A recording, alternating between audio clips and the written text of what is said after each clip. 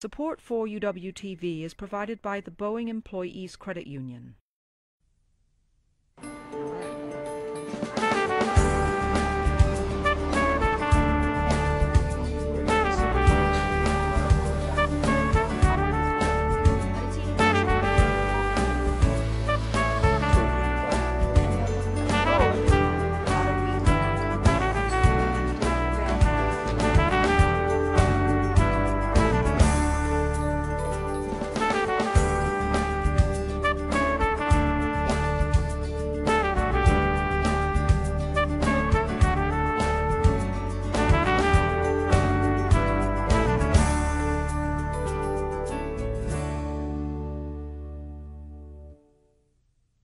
Well, I was certain that it was a tooth problem because that's what it felt like a abscess tooth or a root canal, or because I'd had several of those. And so that was the feeling, and I thought the dentist was the logical place to go. Over a period of months, the pain just got progressively worse. He's the one that eventually took the biopsy and discovered what the real problem was.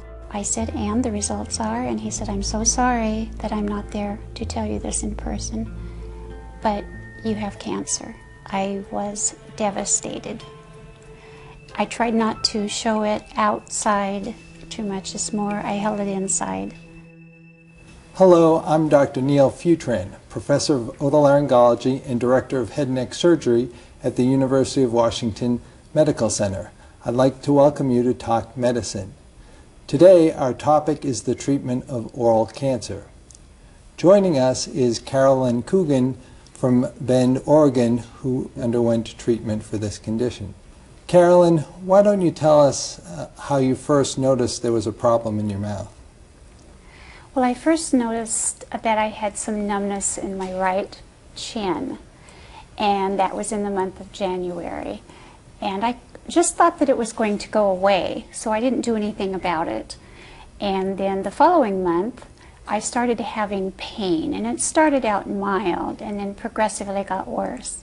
And I initially thought that everything was dental related, so I started going to several dentists and then several other specialists I was referred to, and never getting any answers and never really finding out what was wrong. I had gone through root canals and several other procedures.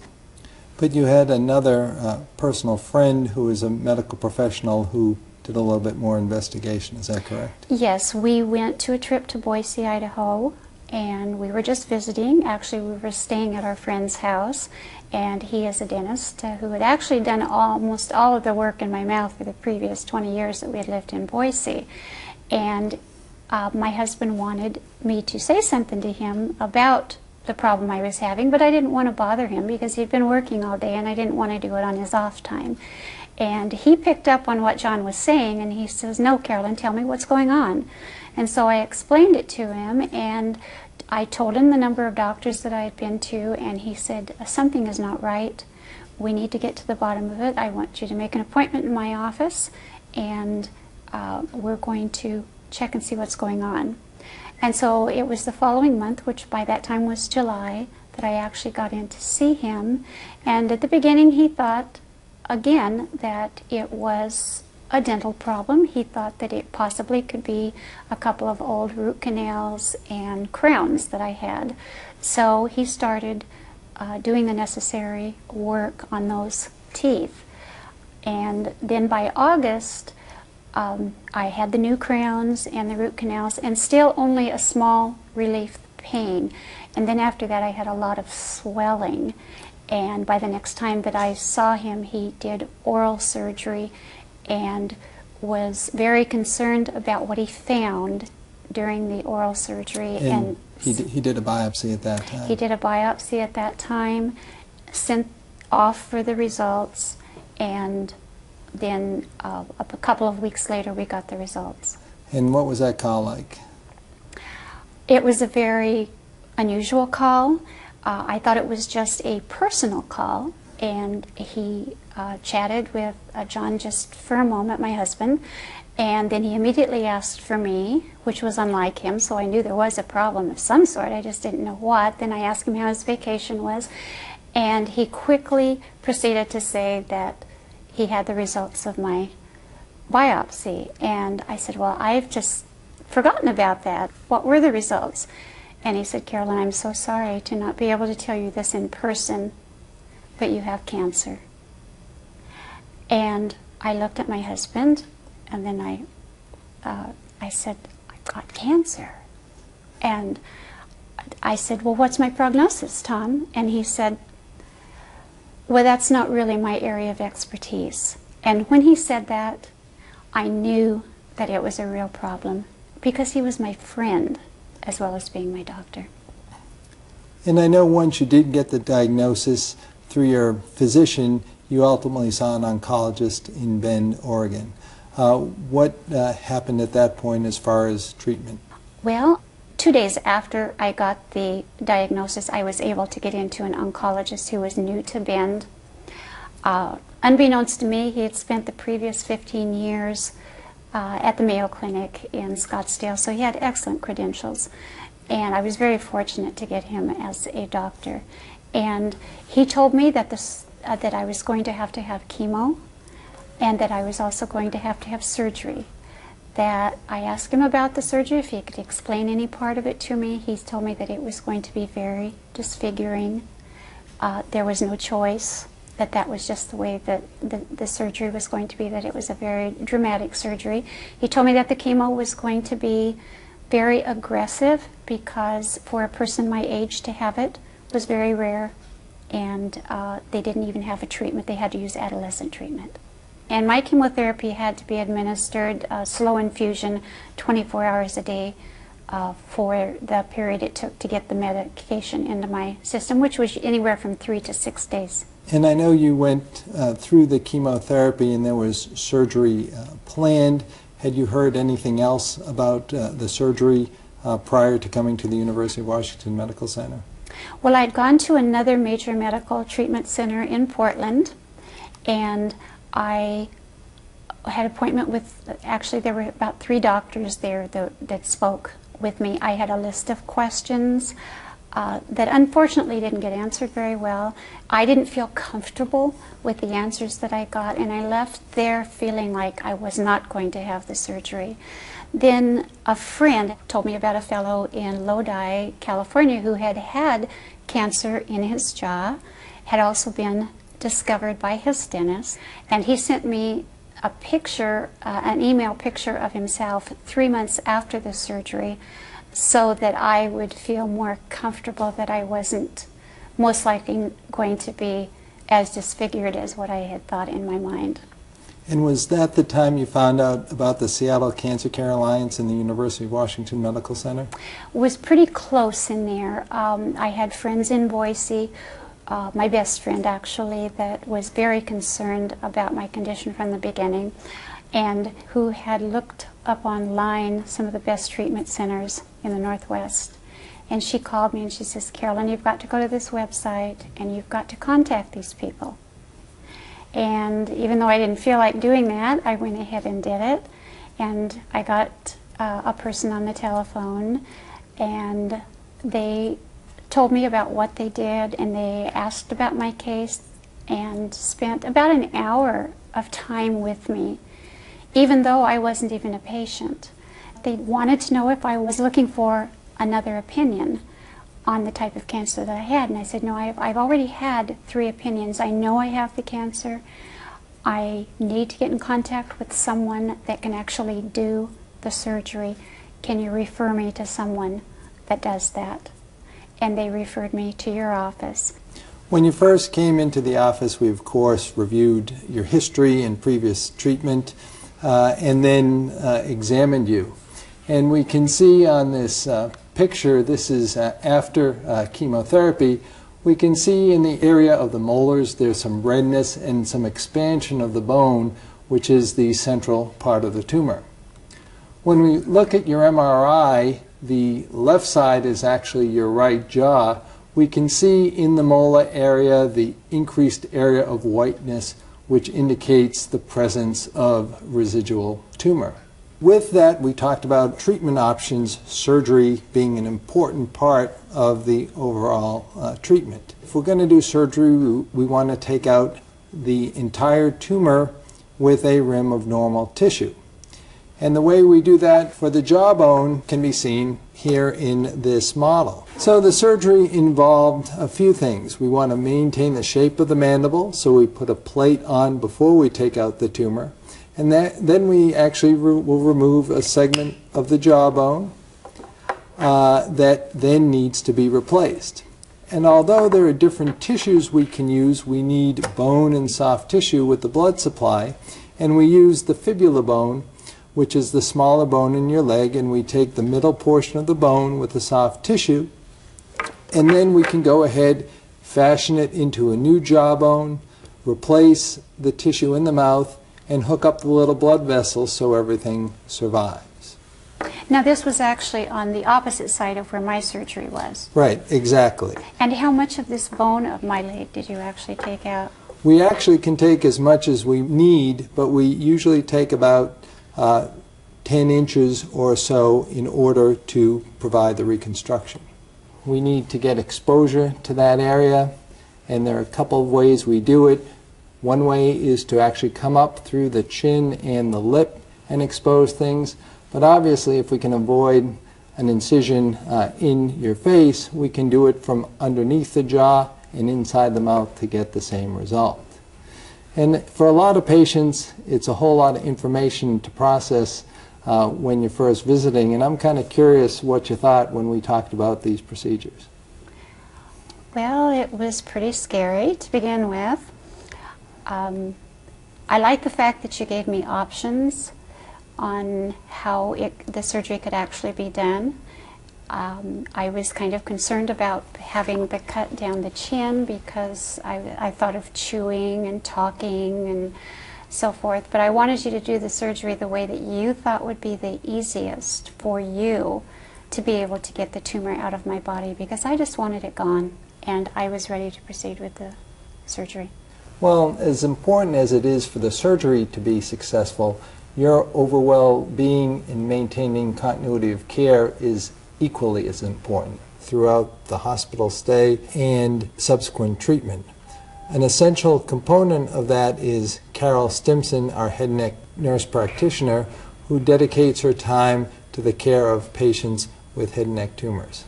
Thank you for my introduction. And when you came to see Neal that first day, Carolyn, that was the first time I had a face-to-face encounter with you.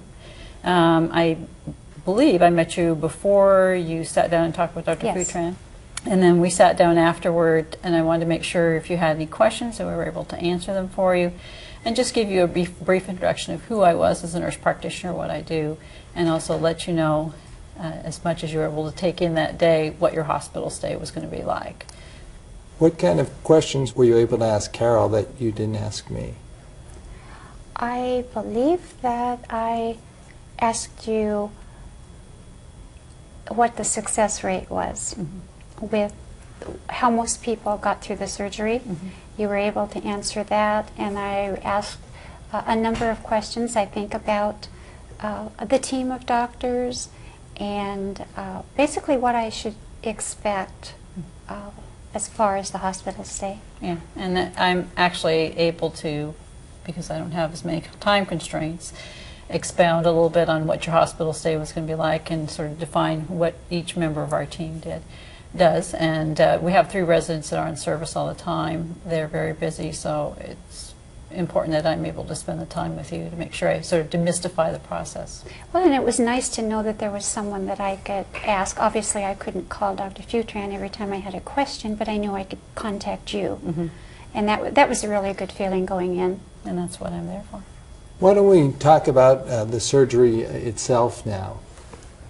On this picture, this is actually an operative picture where on the upper left corner is your ear, on the upper right is your nose and lips. And what we've done is we've made an incision in the neck and lifted up the tissue to expose the jaw and tumor. We put that plate on just like the model, And then we go ahead and remove the tumor, so we have the gap in the jawbone and the exposure into the mouth. And then this is actually the tumor specimen removed. And now we can begin reconstruction by trying to hook up a nerve to help recreate some sensation in the area. This is a picture of the fibula bone with the soft tissue and the blood vessels, and we're able to make cuts in the bone to restore the normal shape of the jawbone. And then the tissue hanging underneath is rotated over the bar into the mouth so that we can recreate your gum and floor of mouth tissue. Once that's done, after about 10 or 12 hours of surgery, you end up in the intensive care unit, and I think we have a picture of you in the intensive care unit on that first post-operative day. Why don't you talk a little bit about that experience in your hospital stay? Well, I can remember the ICU nurse asking me how I felt, and I was complaining about my leg. I said, my leg hurts, because it was the most painful part. I couldn't feel too much around the facial area because the pain was so intense in the leg. And I somewhat knew that that was going to be the case because people had told me that, but until you experience it, you don't really know. At that point in time, I was able to actually see you awake after surgery, get a chance to see if you had any questions, see how you felt. Tried to explain the plethora of equipment we had you hooked up to all the drains, and try to go over any questions that you may have had from surgery, just to make sure we had a good understanding, or you had a good understanding of what was going to happen for that day. And also introduce what's going to happen next. So you were going to go from the ICU to the regular hospital in a day or two. And over that next week you spent with us, I know I saw you once or twice every day, but clearly Carol and the other personnel who help take care of patients has spent more time with you. Why don't you tell us about how you recovered during the week, got up walking, swallowing, things like that? Well, I didn't have a problem swallowing. The feeding tube was uncomfortable. That was probably more difficult than anything as far as the eating portion. I think that I recovered quite quickly, faster than I expected. You did very well. And I got up walking before I wanted to walk, because that's what I had to do. But I think that everything fell together much faster than I expected it to, knowing how delicate the surgery was. And Carolyn, you did very well during your hospital stay. You had a lot of great questions, which made my job a little bit easier. But you were able to follow along. We do have a plan. We have a basic kind of menu of what we want our patients to do from day to day. And you naturally just fell into that. You were very ambitious in trying to get up every day and walk. We do have physical therapy and occupational therapy work with us during your hospital stay to make sure you get up safely and able to walk, and that you're progressing as we would expect you to. And we have great nurses on the floor, and they're very much a part of our team as well, and communicate with you and with me to make sure that we have all your questions answered. Yes. As we like to do these days, we want people out of the hospital as soon as they're healthy and able. And you transitioned quite well with the help of Carol and the staff outside the hospital. And we have a photo that you took of yourself 10 days after surgery while you're still in Seattle. How is that transition back to being outside the hospital? Actually, it went quite well. I was worried about being able to walk okay, safely. I did fine. I took care of my incisions when I went back to see you the following week after I'd gotten out of the hospital. Everything was okay, and so you released me to go back out of state to my home. And Carolyn and I, we got a chance to talk. You could call, which was what we'd want you to do with any questions, and I was your contact person along with the other nursing staff in our clinic to make sure we got your questions answered. But you look great, actually, to me, in that picture, and you did exceptionally well during your first days out of the hospital, too. As many patients require additional therapy, be it chemotherapy or radiation therapy or both, you needed some additional chemotherapy back in Bend over the ensuing months. And why don't you tell us a little bit about how that progressed? I had to wait until that I was healthy enough to actually start the chemo again, which took approximately 2 months after I was out of the hospital. I was able to start my next 3 rounds of chemo. I stayed in contact with you to let you know how I was doing so that you could tell Dr. Futran and keep you up to date. And finally, after 8 months after surgery and chemotherapy, we have a smiling picture of you, so I think you're feeling pretty well. How did you feel about your speech, swallowing, and appearance at that time? Swallowing was fine. That was never an issue. The speech was somewhat difficult. I just had to realize that there were some words that I had to say more slowly. My appearance was much better than I ever anticipated. Yeah, I think you've actually progressed really nicely. Had very little swelling after surgery, and although it probably seemed much greater to you than it did to us, it did. But you really have healed exceptionally well from all your procedures. And there's one more picture here about 14 months after surgery. It looks like you've grown your hair back. But one of the most important things we wanted to accomplish, in addition to getting rid of the cancer and reconstructing the jaw, was to ultimately get teeth. Tell us about the process of moving on to getting teeth back in that area of your jaw.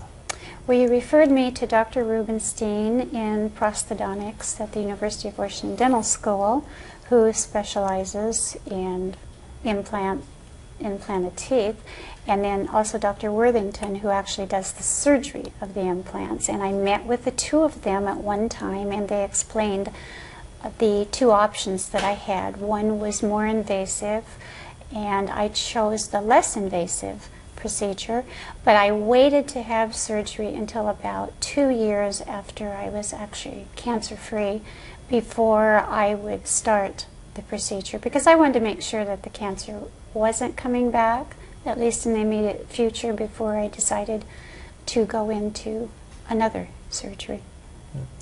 And I know you recently saw Dr. Rubenstein and Dr. Worthington, and we have a video of that meeting. Okay, there you go. Okay, now let's see what's cooking here. Oh, that looks great. Carolyn, this is a model that Dr. Rubenstein has made of your jaw before we did our surgery. Here are the remaining teeth. This is the area where the original jawbone was removed and replaced by the little bone graft from the leg. And these teeth, if you remember, in the front were beginning to get a little bit loose. Those are the ones that we sacrificed in order to provide us with a solid piece of bone in the whole chin area where we could have longer, stronger implants placed. Each one has a hole in it, and the inside of each hole has a thread so that the superstructure carrying the teeth can be screwed to these anchoring points. And on the x-ray it looks like this. Here are your 3 strong, long implants in the chin with the superstructure made of metal screwed to those implants and the line of teeth lying on top of this metal framework. It looks like everything is solidly in place. How has it all worked out for you? Actually, it's excellent. The examination showed that nothing had loosened up. It's comfortable. I'm able to talk normally, and I can chew again. I can actually bite again, which I hadn't been able to do for a number of years. And so I'm completely satisfied with everything that's been done. How long has it been now since you've been cancer-free? 3 years, 2 months, and a few odd days. And has that allowed you to resume the things you love to do in life? Pretty much, yes. I've learned that I'm much stronger than what I thought I was originally. I've learned to appreciate each day. I've learned to go ahead and do the things that I felt like I needed to wait, just to go ahead and make the plans and go enjoy. I'm enjoying more travel. We've gone across the country, we've been to Australia, we've been to Hawaii again, and so that's probably one of the things I enjoy the most. And spending time with the family, and a lot of the simple things, just walking in the park or watching wildlife, birds. I love birds, I love water. I love to go to the ocean. That's probably my favorite thing, going to the ocean. And The small things are probably the things that you find are most important after you've gone through something like this. Holding hands, hugging my kids, and holding my little dog. Just waking up each day. Even if I don't do anything special, just waking up each day and being okay. I read something in a magazine at the doctor's office the other day that anyone who says that winning isn't everything has never had to fight cancer. And I thought that was very appropriate. And it's true. It is great to see you back enjoying the things you love. Do you have any last thoughts for patients who will undergo treatment for oral cancer? So I guess the most important is for a patient to realize the strength that they have, they might not think that they have, and to keep going and getting all the information that they can get. Ask questions and expect answers. To trust your doctors, you have to feel completely confident with them and knowing that they have your life in their hands. And you have to surround yourself with the love of your family and friends. And don't feel any less loved if your family sometimes acts as if they're not as in tune to what you're going through as you are, because as my oncologist in Ben told me, that sometimes denial is not a bad place to be for the family, but it doesn't mean that they don't love you just as much, and they just can't face the fact. It's their way of handling it, and sometimes your friends do that too. It's their way of handling that you are facing such an issue. Carolyn, I just wanted to say that it's been wonderful to sit and talk with you today. You're a great patient to care for, and it's been, I have to say, it's been a privilege to be able to care for you. Thank you, I appreciate that. Thank you, Carolyn, Carol, and you for joining us at Talk Medicine today. As with other cancers, early detection and treatment of oral cancer leads to the most successful outcome. I'm Dr. Neal Futran, and thanks for joining us.